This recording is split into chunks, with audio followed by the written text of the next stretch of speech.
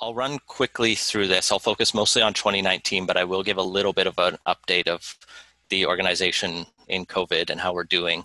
I think the best way to describe this past year is, I don't want to gloat in a way, but Canadian Atheist, the blog, the editor of it in January named me Person of the Year for 2019, largely because of the work we had done as an association.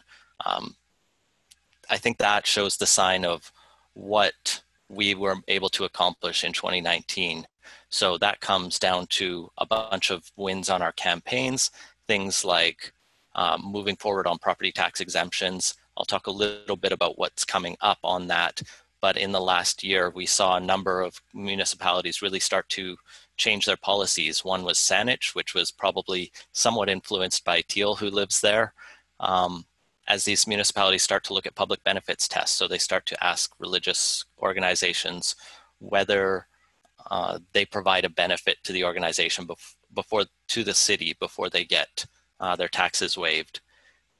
We will have a major report coming on that with much more detail, and that'll be in line with what we accomplished with the House of Prayers report. That was finished in September, right as my baby was being born, and I went on parental leave for 8 weeks.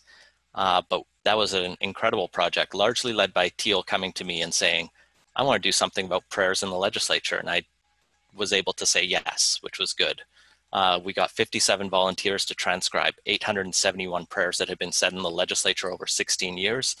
Canada Summer Jobs came through and allowed us to hire Renil, who's on the call, and Noah over last summer, and they read each of those prayers, each of them, and coded them against a number of statistics.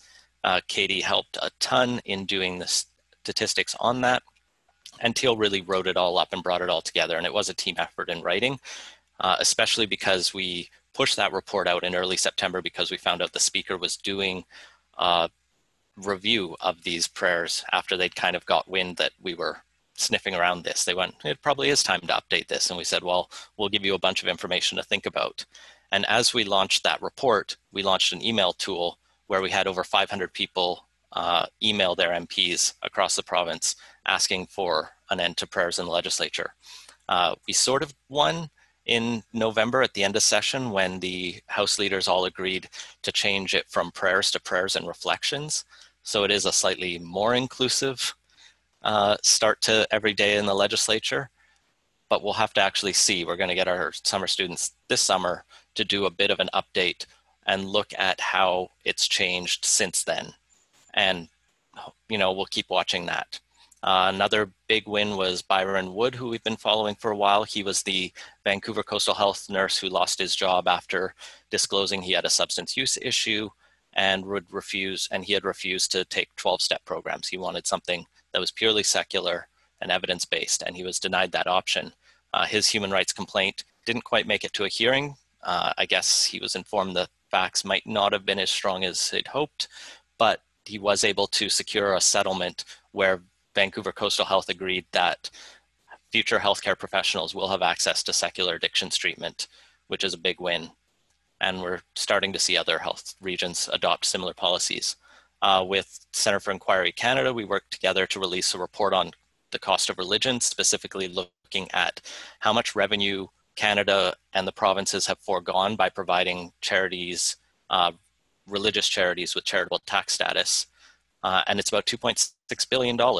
Now, some of those charities might qualify under, it's up to 2.6. Some of those charities might qualify under other exemptions. Perhaps they provide food banks or things, but it kind of shows that this isn't chump change we're talking about. We did a bunch of other submissions on Budget 2020 in the province, where we called for an end of public funding of private schools. The board took a very clear stance on Bill 21 that I thought was, it definitely got noticed. I keep getting emails from random atheists and anti-theists in Quebec in particular who ask us why we took that stance, but I've been able to say that that's the stance this organization has taken. We also did more petitioning for humanist marriage and got signatures in person, both in Vancouver, in Kelowna, across the province, and provided those to the province. Unfortunately, they're still dragging their heels. and we supported efforts to ban conversion therapy in BC. The Green Party did bring forward a bill, but the NDP said it, or the government said it was the federal government's responsibility. Luckily, the federal government has tabled a bill. Unfortunately, COVID kind of put that bill on hiatus, and we'll be working over this summer to try to push them to pass that ban. On the program side, Dan's talked about the Sunday meetings and stuff happening here in Vancouver. We've also had the book clubs have continued to meet.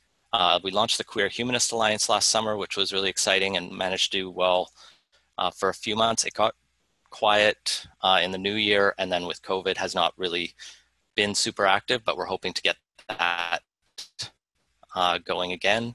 We have good local groups meeting still in Kelowna and Victoria, our allies there, who are both independent and partnered with us. Unfortunately, the group that was meeting in Comox disbanded. They just did not have the capacity to keep going. Our membership over the last year went from about 200 members to currently 335, which is some fantastic growth, and I want to keep seeing that growing. Our supporter database also continues to grow. We had in 2019, 350 individual people give us money, whether that was a donation or a membership, and 164 people in that list, our database tells me, were first-time donors.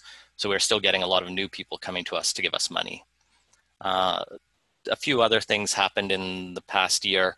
Gary helped us launch a strategic planning session. We had a great meeting at the end of the summer where we brought our summer students in and really started to want to think about how the organization would look longer term. Unfortunately, that work took a stall with Gary's untimely death, and then COVID-19, we've had to refocus a little bit, but I'm hoping the new board after this meeting will begin looking forward to restarting that and hopefully engaging the wider membership. There was a question about our refugee project, and I'll touch on that now. We haven't moved forward much on that, so we raised a number about around $25,000–$30,000 a few years ago. You'll recall we used that money to finally bring forward a refugee after a long, arduous process of going through the paperwork, applying to Immigration Canada to sponsor a family, and then our initial attempt had failed, and then we managed to connect with a family that was able to come. Unfortunately, we had some struggles with volunteer capacity along that. The family is doing okay. I believe the woman just had her first child in Canada. She's had other children, which is really exciting.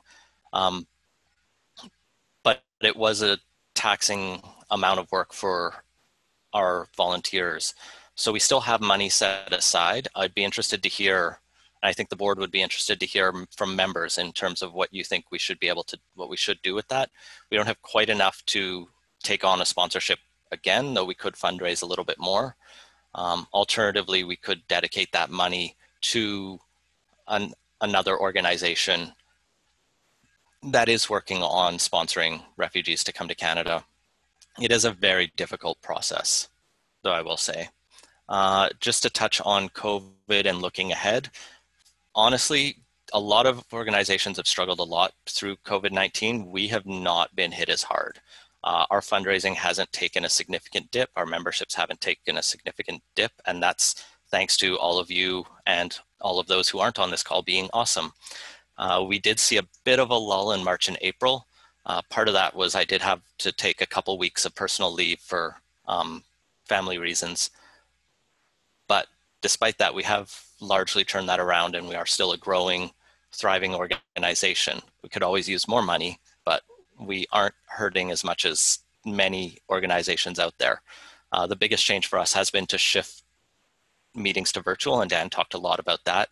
I have been trying to run more virtual and streaming programs, one of which was one of the more successful recently was Corey Clay, a new member who's moving here from the States, gave us a talk about criminal justice and racism from his perspective as a criminologist in the States. And that had another 30 people on it. And we've been able to release those on our YouTube channel, put them on Facebook Live, and that's all been quite a good step forward. So going forward into this summer, And I do see the questions lining up in the chat. Feel free to add them there and I'll address them in turn, or you can ask me after. Into this summer, we have 3 interns coming on again. Canada Summer Jobs has been good to us once again. I can announce that our program/marketing coordinator will be Emily Fagan. She's the most recent editor-in-chief of the Martlet at the University of Victoria. She gave us a very impressive resume. She did a very impressive interview. I have to say the candidates we had this year were overqualified, and Katie can speak to that as well because she was there with me on the interviews. Maybe it's the effect of a really bad job market that we get really good people, but I guess it's our gain. So we're really looking forward to seeing what all of the summer students are able to do this year. The 2 people who will be working on research and campaigns haven't accepted yet, so I can't announce their names. And the other big thing coming up this fall is I'll be taking 6 months of personal leave for parental leave to look after my baby. So things will be tough for the board to figure out how to patch fill that, but we're hoping that some of these summer students or others can help come in and keep the organization going from success to success.